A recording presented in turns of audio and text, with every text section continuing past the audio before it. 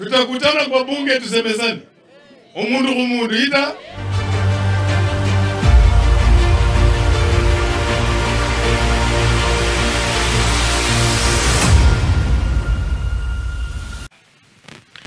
Now, Buruburu is one of the oldest and most revered estates in Nairobi.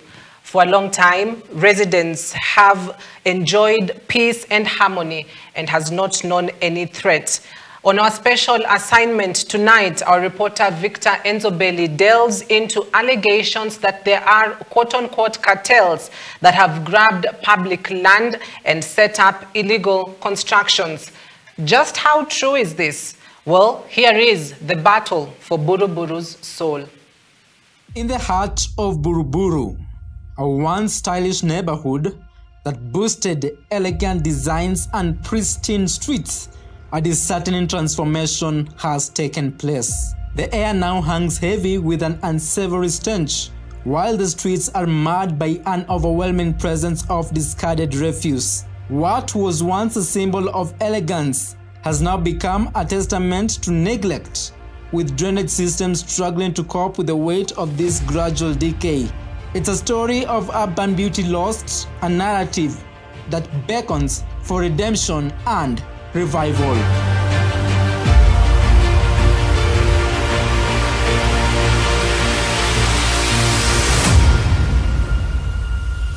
Joseph Kinara, Buruburu Residents Welfare Association chairman, points an accusing finger at the grim state of the community. He attributes this distressing transformation to a tale of two culprits: poor leadership and rampant corruption. These twin issues have conspired to usher in an era where towering high-rises, raucous bars, and pulsating nightclubs have trampled upon the very essence of the estate. In their relentless pursuit of profit, they've cast a shadow over the once attractive landscape, leaving residents yearning for the restoration of the cherished neighborhood. My name is Joseph Kinara, the chairman of Buruburu Resident Welfare Association.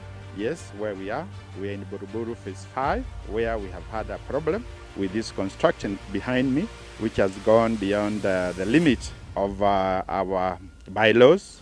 We've only agreed that a building can only go to second floor, and this one behind, you can see it has been built beyond second is third floor, which has deprived the residents privacy and security. Somebody in the third floor is able to oversee all the other houses from top of his house. So our residents are feeling their security has been taken away, and they feel they are not safe. And therefore, we have been appealing to various agencies. We had written to Nairobi City Council Physical Planning not to approve anything beyond second floor, and this continued the house to the same level. We have also written to Nairobi, the NCA, National Construction Company. We had written to them, who came and give a notice, but the developer did not stop there. They continued, and as you can see, the building is being completed or has been completed, and has now tenants in it. Residents of Sagam Court, for instance, in Buruburu Phase 5, have staged complaints regarding a new structure in their court that they claim is illegal. Documents seen by EBN TV indicate that members of the Welfare Association wrote to the Office of the Ministry of Interior and Coordination of National Government opposing the construction of the building. Despite allegedly obtaining no approvals from the National Construction Authority and National Environment Management Authority, the developer went ahead and erected the building, much to the disappointment of the residents. So I am requesting for the government to come and see what is happening here. And those people who are arresting even the Buruburu police station, we ask them to stop harassing the Buruburu people, because they know what they are asking for. They are asking for their right, which has been denied for a very, very long time. And the time has come that now we have said enough is enough. We are going to do something called affirmative action. We are going to make sure that our Buruburu will go where it came from. The most annoying thing is how the chief and the assistant chief have dealt with this issue from the very beginning. They were aware, we told them, we told the people in the county, yet they did not stand with us. But now that the building is complete, they are here every day. And the chief is actually here. He was here this morning, he was here yesterday, he was here the day before. So you can see what interest, even this afternoon, what interest is it of his to be coming here? What is it that this developer has given him for him to be coming and bringing tenants? Is he part of the development? Is he part of the ownership of this house or what? So those are some of the questions that we are asking, and we want answers. As residents, this is not right, and we need to be heard. This building, from the beginning to the end, it has been constructed contrary, to the laws of the land, the laws that are existing.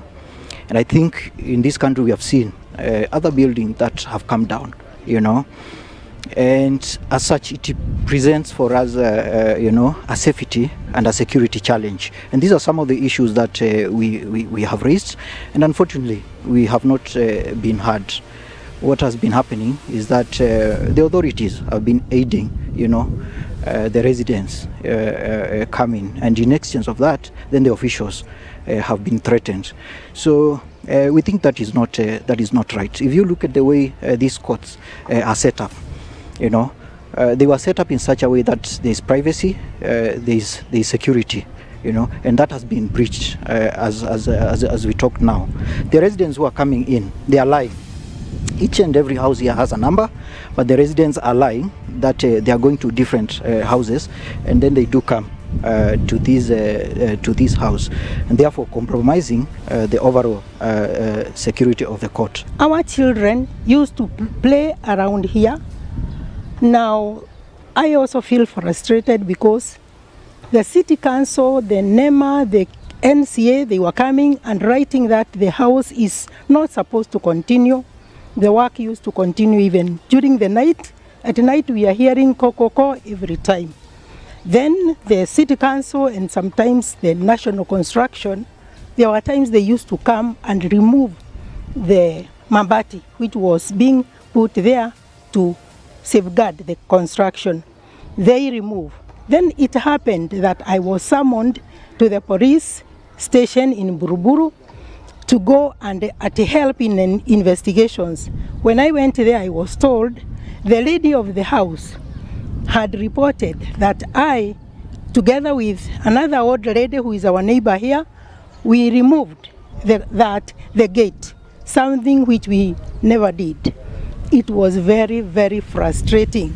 Up to now, anytime I get out, I feel bad because the way things were here, since we came into this place in 1982, we've never had such a problem.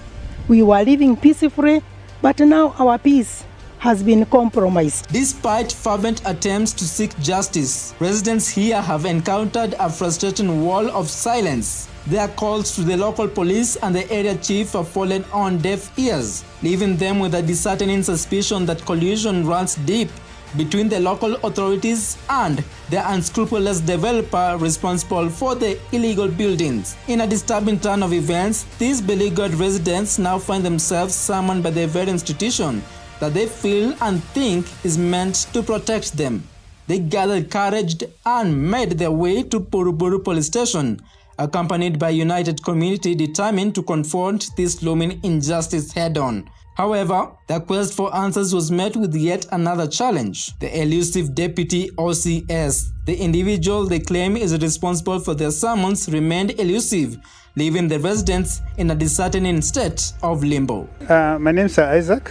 I've lived in this community for 50 years, and what we are seeing here is an anarchy where leaders have been compromised, police have been compromised, county officials have been compromised, and people can build 4 stories, 5 stories, and nothing is happening. The officials of Sagam Court was summoned to appear today by the deputy OCS, and the time we turned up at the station, we have been chased out of the station and told the deputy OCS is not in.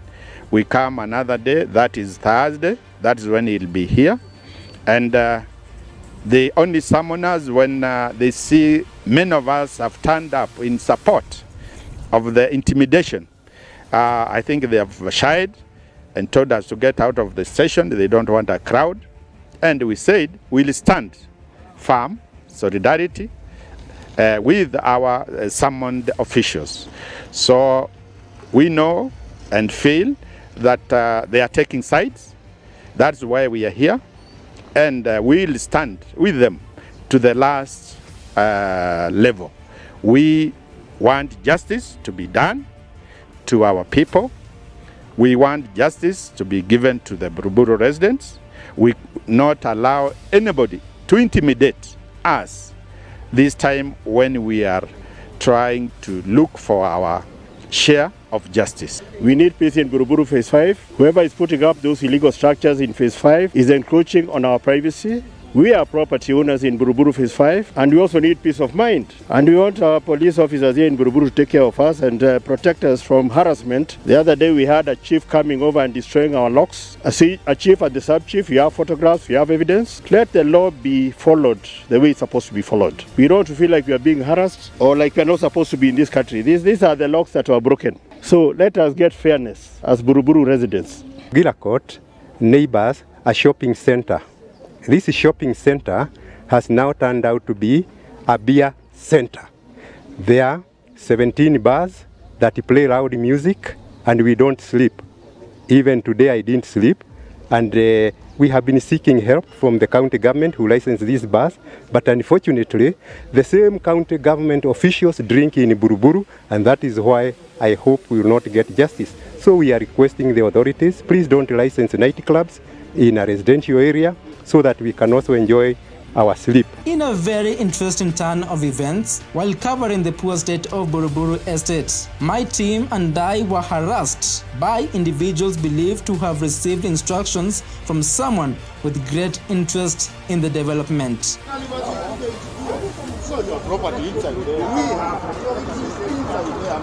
Might this be an incident of power and affluence taking center stage?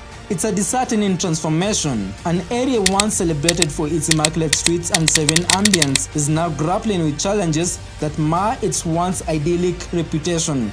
The debris of disregard stains its character, and the looming shadows of land grabbers threaten its foundation. As the pages of this chapter unfold, one can only hope for collective action and responsible leadership. After all, like a story, has the power to change its narrative. Victor Enzo Belli, Special Report for EBN TV.